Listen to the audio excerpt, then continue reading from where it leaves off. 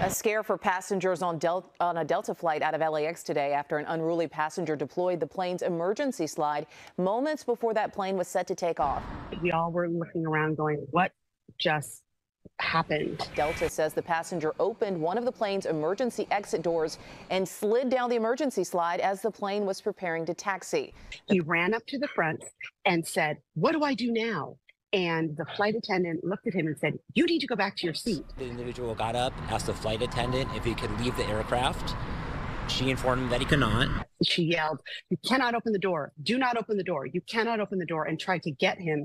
And in 2 seconds, he opened the door and the slide deployed. He went down the slide and he was on the tarmac. We're told a couple of baggage handlers held him down. LAX police were quickly there. Of course, by then, the passengers had the cell phone video going.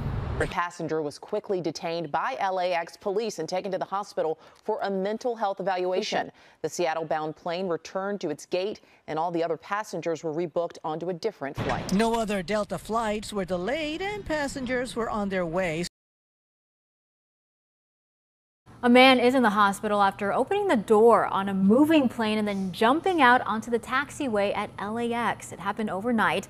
The United Express flight operated by SkyWest was preparing to take off from LAX en route to Salt Lake City.